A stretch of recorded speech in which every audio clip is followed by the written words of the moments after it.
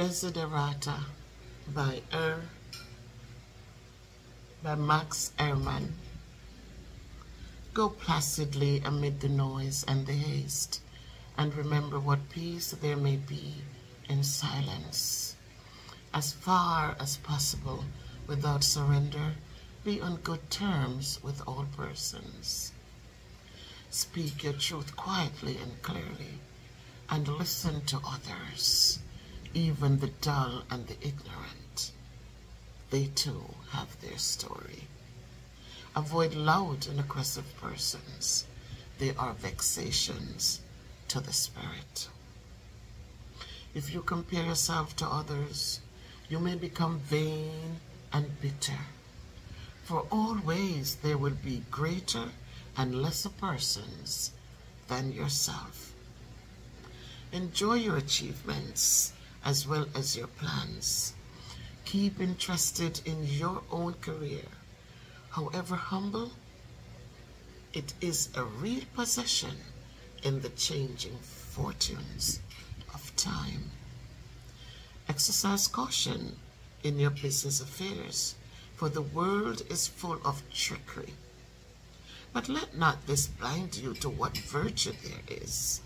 Many persons strive for high ideals, and everywhere life is full of heroism. Be yourself, especially do not feign affection, neither be cynical about love.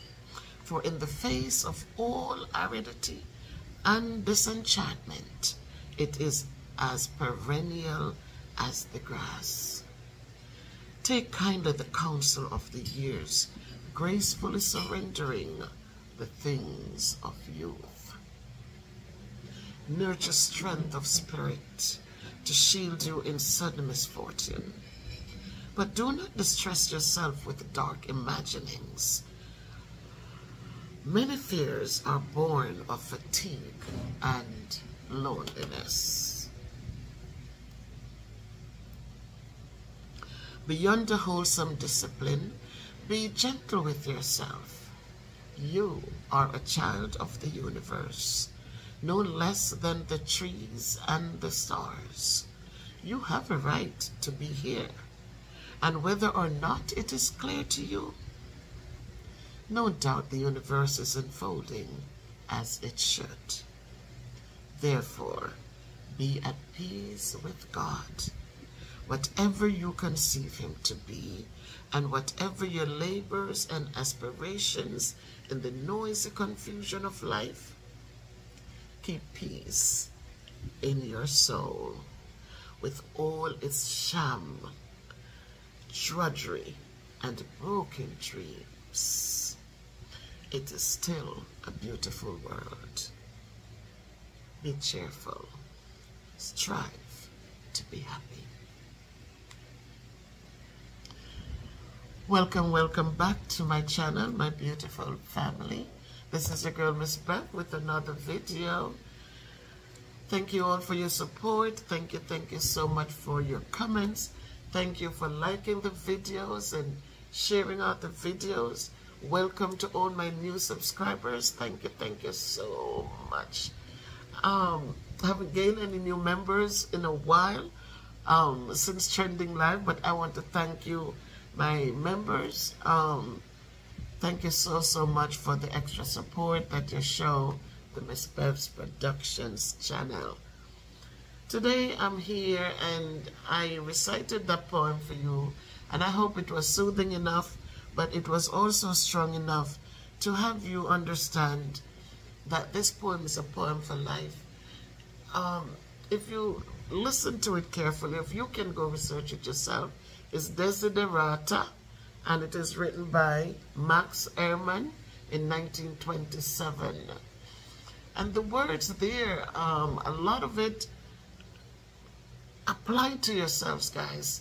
Apply it to yourselves, and you're going to see how much different you're going to view life. A lot of us, we take on life as a doom and gloom situation. We take on life and even religion as everything has to be so rigid that there's no laughter, no fun, and no nothing. Guys, life has to have a balance. So let us make sure that we're doing that. Let us make sure you avoid things that create that stress on your life. Avoid them. I don't care what it is. Avoid it. That is what is going to reduce the loudness, the bitterness, the chaos, and the confusion. So please, listen to the poem and you go read it yourself and dissect it yourself and understand it yourselves. Today I want to talk to teachers as we get ready to go back to school.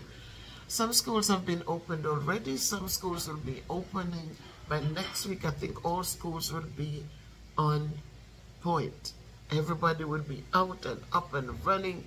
And I just want to remind our teachers that as you get ready to go back, please remember that a degree is great, but a degree coupled with common sense is the greatest in any profession, in any walks of life. Common sense is a good thing. A lot of times as teachers we think that, oh, this is a curriculum and this is what they want me to teach. And we throw common sense out the door and then we struggle all year. We're bitter, we're confused because we're just not using our common senses to evaluate situations and to look at what makes sense. A lot of times the curriculum doesn't make sense. Why doesn't it make sense? Yes, the words are eloquently written or you know, are so nicely written, but sometimes it's not fit for the population that we need to divulge it to. So let us use common sense to learn to break things down, to learn to omit some things, to learn to build foundations, to learn to put ourselves in situations and say, well, what if? And so that we are not just pushing a square peg in a circle, but we are evaluating and we are making it make sense to the young minds that we're trying to believe in so they can become achievers. Remember, every child is filled with greatness. Walk in your classroom as a parent. If you're a parent, walk in the classroom understanding that the children are growing up. They're changing, they're developing, and there are different aspects of their developmental stages. So please do not go in and think that one size is going to fit all these children. Please go in and understand. Please go in and understand their economical situations. That many of us who have taught in the urban setting, that the challenges are real, the needs are great, and we cannot just walk in there with a curriculum written by people of status and it's all about money for them. Let us walk and remember that many kids are coming in hungry. Many kids are coming out of a house that has been so chaotic and disruptive and disrespectful and mean-spirited, and so they're not coming understanding kindness and love. They're coming out of homes where there's no support and they're just struggling on their own. So as we think about these things, let us remember that in order for it to make sense, we have to understand their situations. Please remember that last year, before the school year ends, these are the kids you're getting this year in your classes, which the teachers complain so much about, that you're so running the hallways, cussing the F word, the B word. Just remember, I'm just asking you to remember, don't come in with all these nice fancy things and setting up a beautiful classroom and then expect angels to walk into the classroom. Please remember who you saw running the halls last year. Please remember. And as you are out there, you're starting the year off, please do not start it with unrealistic expectations, but start it understanding it's going to be tough. And I have to put on my big girl's underwear and just step out there and just do what needs to be done. Remember, kids are going to be fresh. They're going to test you. But remember, tit for tat doesn't work. Learn to have those good comebacks, that you can just shut them down quickly. Do not ever argue with a student, because believe me, guys, they will embarrass you. They will say things to you that will just knock you off your feet.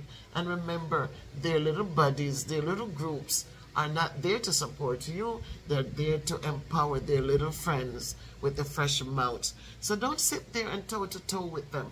Don't tit for tat. Don't do that. Please don't. I'm telling you from experience. Don't tit for tat. They will run you ragged, and they will embarrass the life out of you. And then what are you going to do? There's nothing to do. I tell you the story of a little boy when I was teaching math to a group of Hispanic kids. And I'm in there, I have bought a document reader because the language and the kids who are performing so low, below their grade, this is how I differentiate my lessons using the document reader. Expensive, but it works.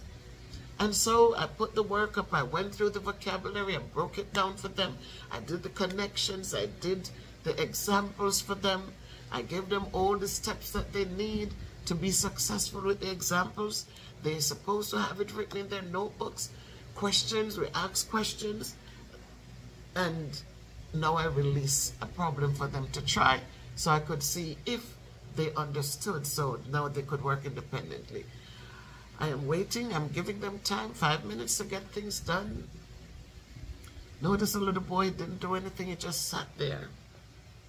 He just sat there, and he's sitting there, and I'm standing there, and he's just looking at me, And he just sat there. And then when he got ready, he said, "Miss, I'm black." And I said, "Yes." So why are you so black? What was I going to do? Argue with him? I'm black. But my question to him was, why can't you do the work? Why can't you learn? The kids stopped working and they stood there, and I said, "I can change my blackness, my kid, but you can change your level of learning. You can learn, right? So don't sit and worry about the thing you cannot change or I cannot change. Worry about the things you can change." And the kids just was like, Miss, I'm like, you told him. So you have to find ways, guys, to have a good comeback at the kids, but make it into something they can learn from. Don't sit there and get flustered and feel embarrassed and ashamed because they tell you something, why you're so black. Yes, I'm black. Another kid was upset with one of her classmates because the classmate called me effing fat bitch. And I said, please, could you put educated in there somewhere? and the little girl shut up because what was she going to say? She realized I wasn't offended by the effing and the bitch word or the fat. But her friend was upset because she called me fat. She wasn't even upset about the effing and the bitch, she said. She called you fat. That's so disrespectful. I said, but I'm fat, am I not? I said, I'm not embarrassed, I'm not afraid for somebody to call me fat because I am a fat woman. I said, maybe I have enough to eat, I don't know, but I'm a fat woman. I cannot be angry if somebody tells me what they see. But she didn't understand it and she was still upset. But I'm just saying, guys, those are the realities. If you're black, don't be offended if the kids call you black. You're black. Embrace it. Let them see that you embrace who you are and you're proud of who you are. But then turn it around and them and say, listen, yes, I might be black, I might be fat, but you know what I do have? I have an education and I make a salary every month or every 2 weeks. Now, you are brown and you are skinny. What are you doing to make sure that when you get to my age, if you do get here, you are going to be self-sufficient? That's what you should worry about. So use these moments as learning moments. Have tough talks with your children. Don't sit there and, oh my God, look at them, and you whisper it to your colleagues and you talk badly about them, but you're not telling them that they're not preparing themselves to be productive in society. Talk to them, give them the tough talks. Let them know that their attitude towards their learning is not the right attitude. Society is not out there to waiting to welcome them and to give them handouts. Every 4 years there's an election wherever. I am in Jamaica now, so I am just hoping, you know.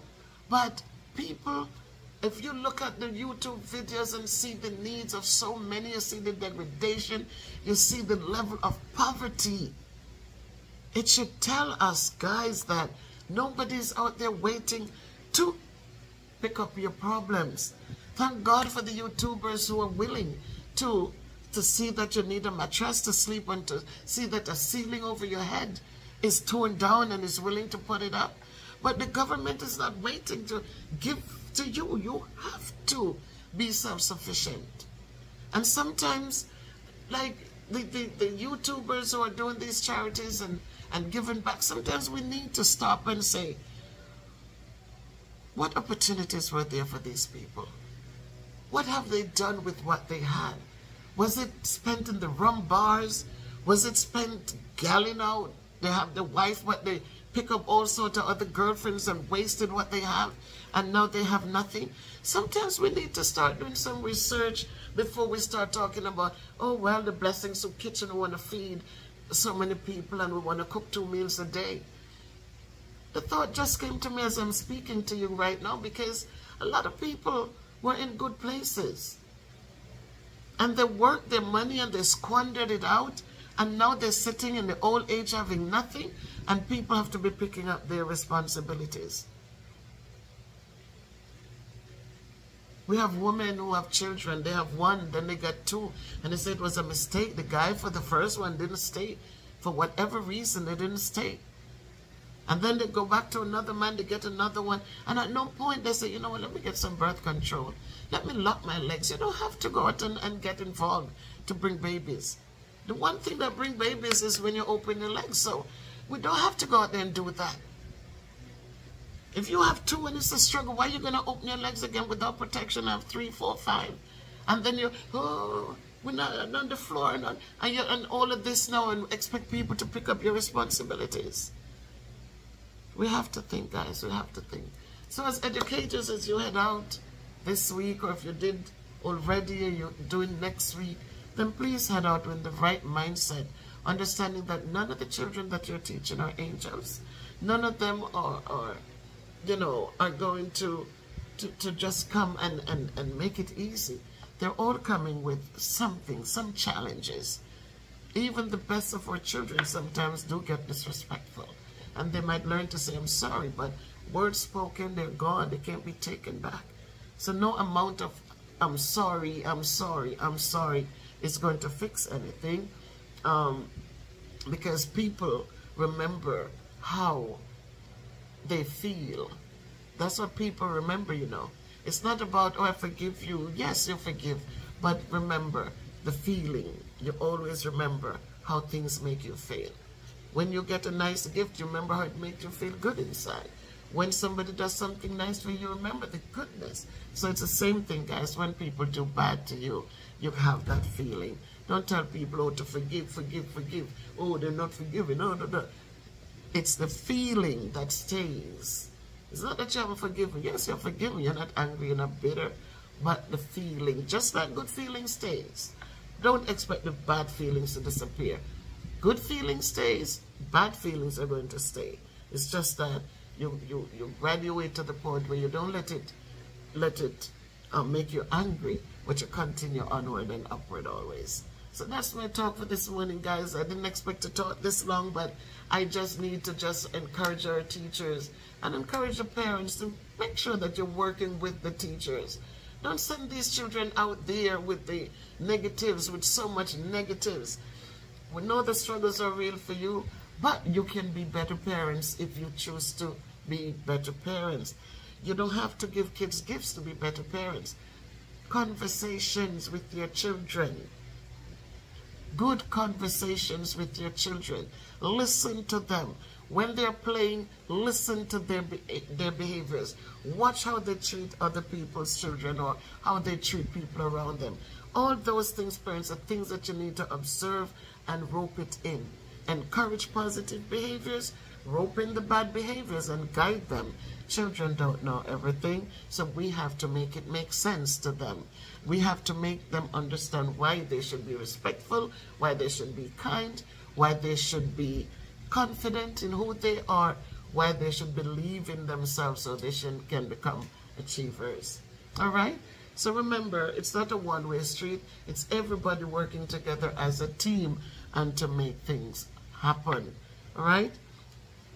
Remember the father who had his 3 sons, and he called them to him one day, and when they came to him, he said to them, he gave each of them a stick, and he says, break it. And quickly, pow, they broke the stick. Broke it, right? It's one. And then he gave them a bundle of sticks. And he said, now break that.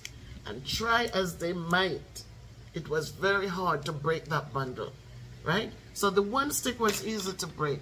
When you're working by yourself, when you are not, you isolate yourself and you live in the misery, you are not supportive, and you're not, you just think, no, master, me not do this, me not do that, me don't want nobody to do this, me don't want nobody around me, me don't want nobody, me don't want nobody. It is a tough way to live. But unity is strength. United, when it becomes a bundle, then it is more powerful. It's harder to just break. So, you work in your teams, encourage support, show support, and so that you're not by yourself. Because no one is an island. No one stands alone. Whether it's a relationship at home, you're not by yourself. You're a team. Work together. You have children. Work together. You're in a workplace.